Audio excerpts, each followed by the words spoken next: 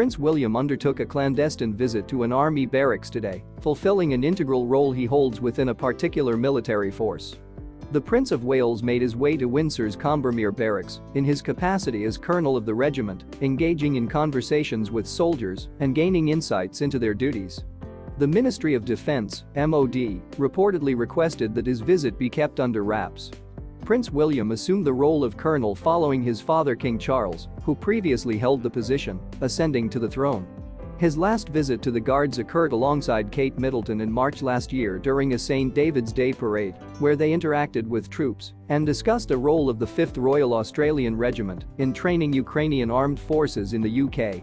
Ahead of the parade, as per tradition, the prince presented leeks, symbolizing the regiment, to officers and guardsmen.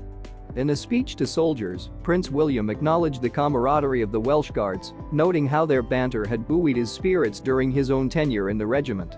Reflecting on his recent visit, Prince William shared on Twitter, "As Colonel of the Welsh Guards, it's always gratifying to visit the barracks, engage with the soldiers, learn about their future plans, and witness the battalion's commendable efforts in physical and mental rehabilitation."